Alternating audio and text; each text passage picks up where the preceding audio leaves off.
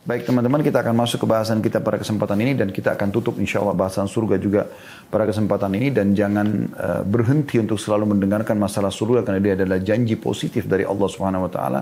Walaupun kita sudah selesai dalam bahasan kita, tetap saja Anda berusaha teman-teman sekalian untuk selalu mengulangi materi kita ya. Baik. Kita akan masuk ke bab ke-28 tentang masalah jumlah barisan ahli surga. Maksudnya, berapa banyak sih orang yang akan masuk ke dalam surga nanti? Ya. Ada sebuah hadis atau dua buah hadis diangkat oleh penulis dalam bab ini. Yang pertama hadis nomor 89 dari awal kita belajar. Buraidah radhiyallahu anhu menuturkan sabda Rasulullah SAW, Ahlul jannati ishruna wa mi'atu saffin. Thamanuna minha min hadhil umma wa arba'una min sa'iril umam. Ahli surga itu terdiri dari 120 saf. Sebanyak 80 saf diantaranya dari umat ini dan yang 40 lagi dari seluruh umat yang lainnya. Hadis riwayat Tirmidzi dan dihasankan jilid 4 halaman 89. Ya, halaman 89. Baik teman-teman sekalian. Yang perlu digarisbawahi di sini adalah bagaimana umat Muhammad SAW punya keutamaan tersendiri. Ini mutiara yang pertama yang bisa diambil dari hadis. Dan memang ini umat ini teman-teman. Kita dipilih oleh Allah SWT menjadi umat ini luar biasa. Semua orang yang dinisbatkan kepada Nabi Muhammad SAW pasti mulia.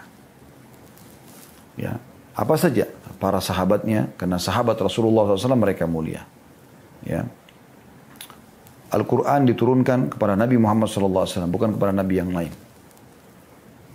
Kemudian kota Madinah menjadi mulia karena Nabi SAW di sana. Kota Mekah karena Nabi SAW lahir di sana. Ya. Istri-istri Nabi jadi mulia karena menjadi istri Nabi. Anak-anak Nabi. Ya. Kemudian lingkungan. Dan apa saja. Termasuk kita umatnya. Umat Muhammad SAW.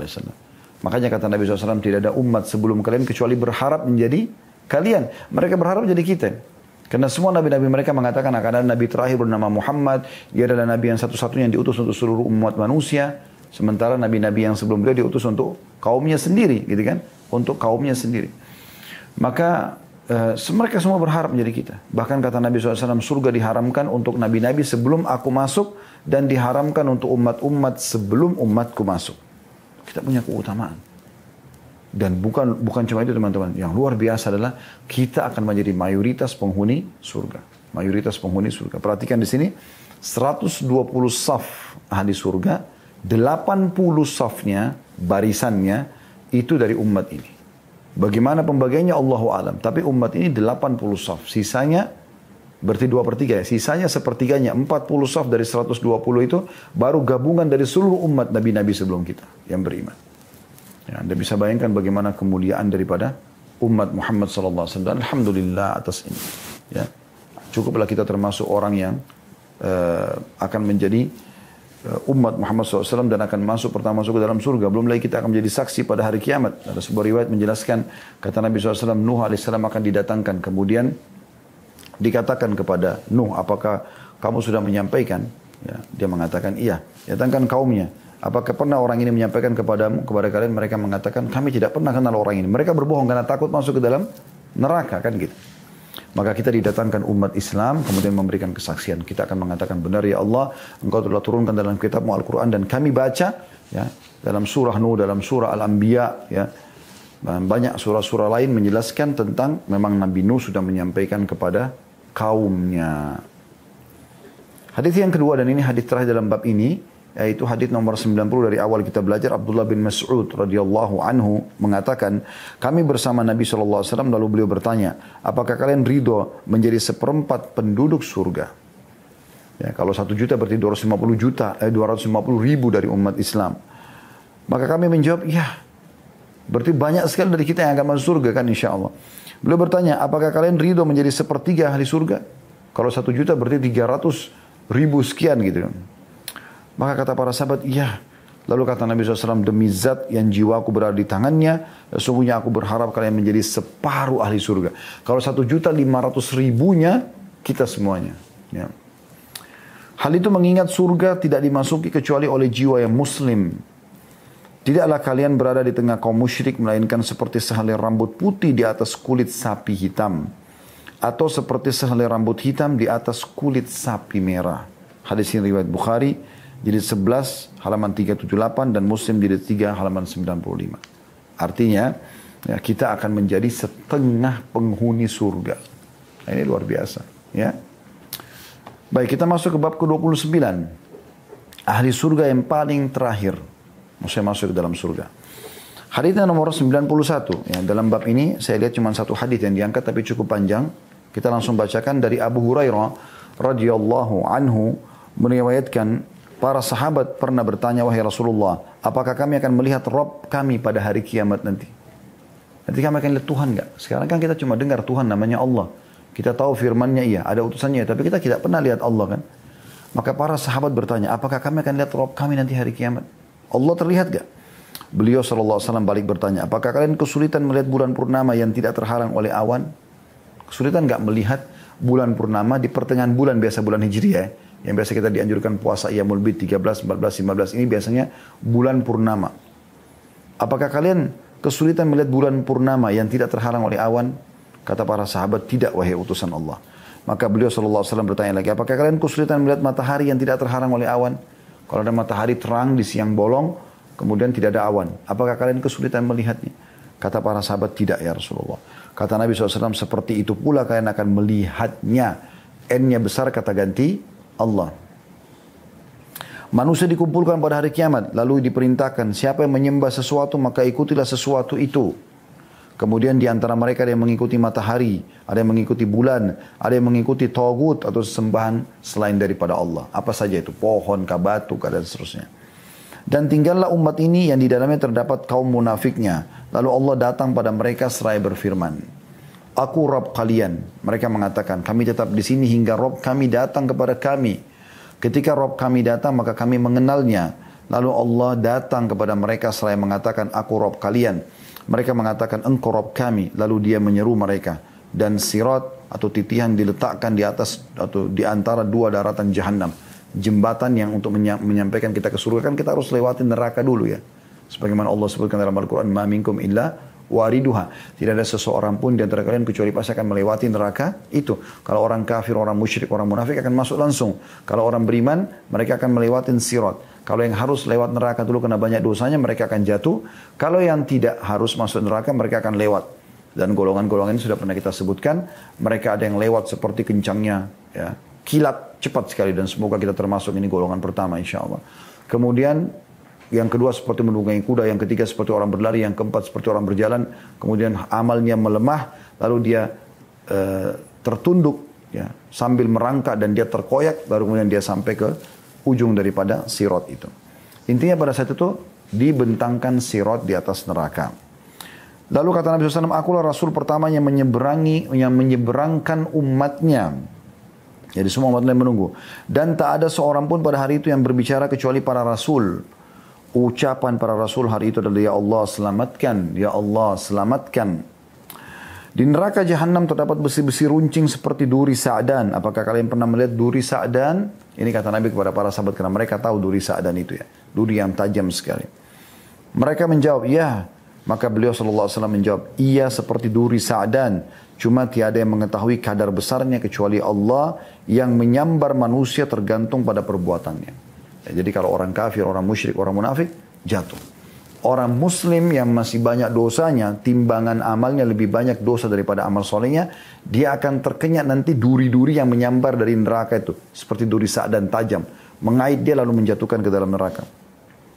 Di antara manusia ada yang binasa karena amalnya, maksudnya perbuatan dosanya. Dia masuk ke dalam neraka. Ada pula yang dihinakan lalu selamat. Maksudnya dihinakan dia kena ya koyakan duri tapi dia tidak jatuh ke neraka karena dia sudah akan lolos ke surga. Cuma dosanya dulu banyak. Hingga ketika Allah hendak memberi rahmat kepada siapa yang dikehendaki dari ahli neraka, maka Allah memerintahkan pada para malaikat agar mengeluarkan siapa saja yang menyembah Allah. Lalu para malaikat mengeluarkan mereka dan mengenali mereka lewat bekas sujud. Karena Allah mengharamkan pada neraka untuk melahap bekas sujud. Akhirnya mereka dikeluarkan dari neraka dalam keadaan telah hangus terbakar. Nah, jadi maksudnya terus saja orang dilemparkan dalam neraka sampai Allah memerintahkan para malaikat untuk mengeluarkan siapapun yang pernah beriman kepada Allah, pernah sujud kepada Allah, dikeluarkan kemudian dimasukkan ke dalam surga. Tapi Allahu alam berapa lama mereka di neraka dulu ya. Lantas disiramkan kepada mereka air kehidupan, sehingga mereka tumbuh sebagaimana biji-bijian tumbuh di aliran air. Ya. Jadi maksudnya mereka dikeluarkan kemudian mereka ditaruh dalam sebuah sungai yang ada di depan surga dikenal dengan sungai kehidupan. Nanti di situ semua luka-luka bakar mereka, hangus mereka itu jadi sembuh. Ya. Mereka tumbuh kembali seperti tumbuhnya tanaman yang ada di saluran air. Kemudian Allah selesai mengadili di antara hamba-hambanya dan masih ada satu orang yang berada di antara surga dan neraka. Ia adalah penduduk neraka yang terakhir masuk surga. Jadi orang ini orang yang paling rendah derajatnya di surga. Ya, orang yang paling terakhir keluar dari neraka. Setelah dia nggak ada lagi. Dalamnya tinggal orang munafik, orang musyrik dan orang-orang kafir. Ya. Lalu Allah pun mengatakan, wahai Rabb, palingkanlah wajahku dari neraka. Pada saat dia dikeluarkan, ya, maka dia pun mengatakan, ya Allah, selamatkan aku dari api neraka ini. Karena baunya menggangguku dan apinya membakarku. Maka Allah bertanya kepada orang tadi, ahli surga yang paling terakhir keluar dari neraka masuk ke dalam surga. Akankah bila aku melakukannya, maksudnya Allah bilang, kalau aku penuhi apa yang kau bilang, kau minta jauhkan dari api neraka, kamu tidak akan meminta selain daripada itu? Ia menjawab, tidak, demi keperkasaanmu. Karena dia merasa tersiksa sekian ribu tahun di neraka. Ya. Allahu alam berapa lama. Yang jelas dia merasa, pokoknya selamat dulu dari neraka. Maka ia pun berjanji kepada Allah. Lalu Allah memalingkan wajahnya dari api neraka. Tidak lagi lihat neraka sudah. Neraka juga sudah jauh, nggak kelihatan lagi. Udah nggak kedengar lagi gemuruh-gemuruh suaranya. Ya. Ketika ia menghadap ke arah surga, ia melihat keindahannya, maka ia diam sejenak, kemudian mengatakan, wahai Rabb, sampaikan aku di pintu surga. Allah mengatakan, bukankah kau telah berjanji tidak meminta selain yang telah kau minta? Jadi pada saat dia sudah tidak lihat lagi neraka, pas dihadapkan wajahnya ke depan, dia lihat surga. Surga dengan seluruh keindahannya, gitu kan? Pintu gerbangnya, dayang-dayangnya, kebun-kebunnya, para ahli surga seperti raja-raja dan ratu-ratu yang mereka menikmati surga luar biasa gitu. Tapi dia minta, ya Allah, sampaikan aku ke pintu surga. Allah bilang, kau kan sudah janji gak minta lagi. Maka dia mengatakan, wahai Rabb, agar aku tidak menjadi makhlukmu yang paling celaka. Artinya celaka aku kalau sampai aku sudah keluar dari neraka terus tidak masuk surga. Tadi dia belum lihat surga kan? Allah bertanya, akankah bila aku berikan apa yang kau minta, kau tidak akan minta lagi selainnya? Dia mengatakan, tidak, demi keperkasaanmu, aku tidak meminta selain ini. Ia pun berjanji kepada Rabbnya, lalu Allah menyampaikannya di pintu surga. Sampai ke pintu surga. Tapi belum masuk nih, baru depan pintunya. Ketika sampai di pintu surga, ia melihat keindahannya, berikut isinya, berupa kesenangan dan kegembiraan. Maka ia diam sejenak. Lalu mengatakan, wahai Rabb, masukkanlah aku ke dalam surga. Allah berfirman, kasihan kau wahai manusia. Betapa engkau ingkar janji. Bukankah engkau berjanji berkali-kali kepadaku untuk tidak meminta selain apa yang telah engkau minta? Makanya mengatakan, wahai Rabb, jangan jadikan aku sebagai makhlukmu yang paling celaka. Artinya kalau sudah sampai depan pintu surga begini, lalu tidak masuk, celaka benar ini, gitu kan? Luar biasa gitu. Ya. Maka Allah pun tertawa kepadanya, kemudian mengizinkannya masuk surga. Seraya mengatakan, berangan-anganlah. Kira-kira kalau kau masuk surga, kau pengen apa? Angan-angan, sampaikan semua. Gitu. Maka ia pun berangan-angan. Pengen punya istana, pengen punya dayang-dayang, pengen punya ini, semua dia mengkhayal gitu. Berangan-angan.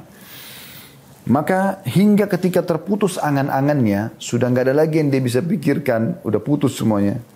Maka Allah mengatakan, itu untukmu dan semisalnya bersamanya. Maka itulah orang yang terakhir dari ahli surga yang masuk ke dalam surga. Hadis riwayat Bukhari jadi 2, halaman 292. Dan Imam Muslim jadi 3, halaman 81. Yang sudah pernah kita singgung, ada riwayat yang mirip dengan ini teman-teman sekalian. Yaitu riwayat yang menjelaskan tentang masalah bagaimana nanti ahli surga yang terakhir keluar dari neraka. Dia akan keluar, pada saat dia keluar teman-teman sekalian, dia pun mengatakan sambil berdiri dia jatuh terus asap keluar dari tubuhnya.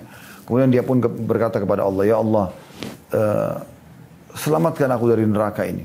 Maka dia pun diselamatkan. Lalu Allah memperlihatkan kepada dari kejauhan sebuah pohon yang rindang. Ya. Dia pun tertarik. Kemudian dia minta, ya Allah, aku akan ke pohon itu, sampaikan aku ke situ. Lalu kata Allah, apa kau tidak akan minta yang lain? Dia bilang tidak. Lalu dia berjanji pada Tuhannya tidak akan minta apa-apa. Subhanallah, setelah dia menikmati pohon tersebut, Allah perlihatkan kepada dia ya, surga. Kemudian dia kagum melihat surga. Tapi dia sudah janji sama Allah tidak akan minta. Kemudian dia pun mengatakan, ya Allah surgamu, saya tidak minta yang lain. Kata Allah SWT, kau sudah janji tadi. Dia bilang, ya Allah surgamu, saya tidak minta yang lain. Lalu Allah mengatakan, apakah kau ridho kalau aku berikan kau seperti yang dimiliki oleh raja dunia? Siapa raja terkaya dunia? Nabi Sulaiman AS. Baik, diberikan seperti itu. Ridho enggak? Suka enggak? Kata dia, tentu ya Allah. Cukup. Kata Allah, kau akan dapat yang semisalnya, double. Dia bilang, cukup wahai Tuhanku. Kau akan dapat semisalnya. Terus saja Allah ulangi sampai 10 kali lipat dari yang dimiliki raja terkaya dunia. Itu yang terendah di surga. Saking gembiranya orang ini sampai dia mengatakan, ya Allah, sesungguhnya kau adalah hambaku dan aku adalah Tuhanmu. Kau adalah hambaku dan aku adalah Tuhanmu. Dia saking gembiranya sampai dia mengucapkan perkataan tersebut. Dan ini luar biasa teman-teman sekalian. Kalau ini orang yang paling rendah derajatnya di surga, bagaimana dengan orang yang paling tinggi? Ya, semoga kita menjadi orang ahli surga yang tertinggi tentunya. Allahumma amin. Yang terakhir teman-teman sekalian dalam bab masalah surga adalah bab ke-30. Keadaan surga lebih dari yang digambarkan. Hadisnya, ada beberapa hadis ya. Ada 4 buah hadis dalam buku ini. Hadis nomor 92 sampai hadis nomor 95. Jadi 92, 93, 94, 95. Jadi 4 buah hadis. Hadis nomor 92 berbunyi Abu Hurairah radhiyallahu anhu meriwayatkan sabda Nabi SAW. Qala Allah azza wa jal. Ya. A'adattu li'ibadi as-salihin ma la 'ainun ra'at wa la udhunun sami'at wa la khatara 'ala qalbi bashar misdaqu dhalika fi kitabillah fala ta'lamu nafsum ma ukhfiya min qurrati a'yun jazaa'an bima kanu ya'malun. Allah azza wa jal berfirman, aku siapkan untuk hamba-hambaku yang saleh, yang patuh pada perintahku. Apa yang tidak pernah dilihat oleh mata. Jadi bayangkan teman-teman yang paling indah di muka bumi ini yang pernah Anda lihat. Dari pemandangan yang indah, mungkin dari atas pesawat, mungkin dari sebuah bukit yang tinggi, mungkin dari sebuah istana yang mewah. Anda namanya yang sangat indah. Itu miniatur, kecil sekali. Di surga nanti semuanya nanti kita terkagum-kagum, belum pernah mata lihat. Ya, belum pernah didengar oleh telinga. Yang didengar oleh telinga nanti di sana tidak pernah telinga dengarkan. Apa yang paling indah Anda pernah dengar suara, maka itu cuma di dunia. Di akhirat akan lebih indah. Dan tidak pula terlintas di hati manusia. Belum pernah dalam hatinya terlintas, oh akan seperti ini di surga. Tidak bisa digambarkan. Bukti, kata Nabi SAW, mengenai hal itu terdapat dalam kitab Allah atau Al-Quran. Yang berbunyi, seorang pun tidak mengetahui apa yang disembunyikan untuk mereka, yaitu bermacam-macam nikmat yang menyedapkan pandangan mata sebagai balasan terhadap apa yang telah mereka kerjakan. Nah, ini disebutkan dalam surah Sajdah ayat 17. Hadis ini riwayat Bukhari jadi 8 halaman 515 dan Muslim jadi 17 halaman 166. Jadi semua akan dilihat nanti di surga, belum pernah mata lihat. Kalau Anda pernah lihat lelaki tampan, wanita cantik, bangunan mewah, kendaraan mewah, ya, kebun yang luas, lautan yang indah, ya, langit dan segala macam. Semua ini teman-teman tidak ada apa-apanya dibandingkan apa yang akan dilihat di akhirat nanti. Anda pernah dengar suara merdu, indah, membuat Anda nyaman pada saat mendengarnya? Misalnya orang tilawah Al-Quran, atau mungkin dia melantunkan sesuatu, syair-syair. Anda tertarik dengan itu misalnya. Maka di surga nanti akan Anda dengarkan suara belum pernah Anda dengar sebelumnya. Kemudian juga, semua di sana belum pernah terlintas dalam hati manusia. Hadis yang kedua dalam bab ini, hadis nomor 93 dari awal belajar.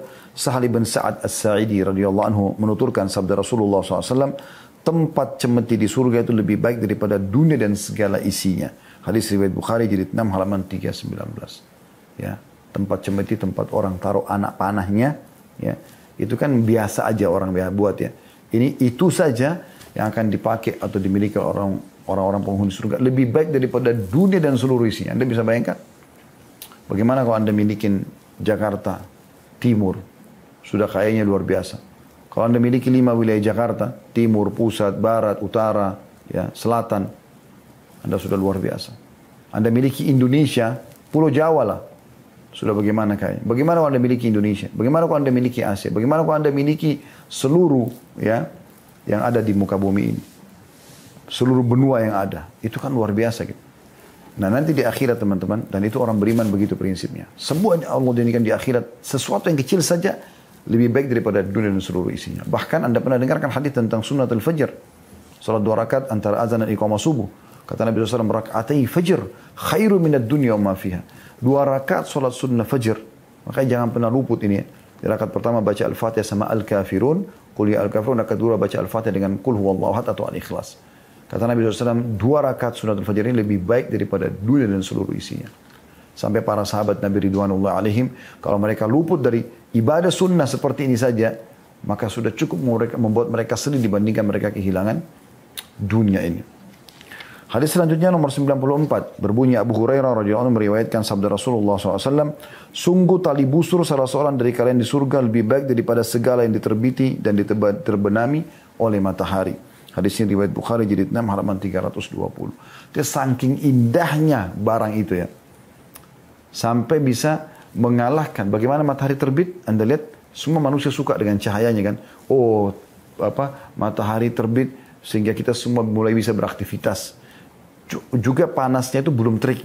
Juga pada saat mau terbenam, menjelang malam. Umumnya di waktu ini orang senang, ya, dan ini juga bagus untuk kulit sebenarnya. Pada saat matahari terbit, matahari terbenam. Ini ada makna dari tafsir surah Al-Kahfi tentang masalah bagaimana gua mereka itu dimasuki cahaya matahari pada saat terbit dan juga pada saat terbenam sehingga menyentuh kulit mereka. Tapi intinya teman-teman sekalian, ya itu busur saja, tali busur ya.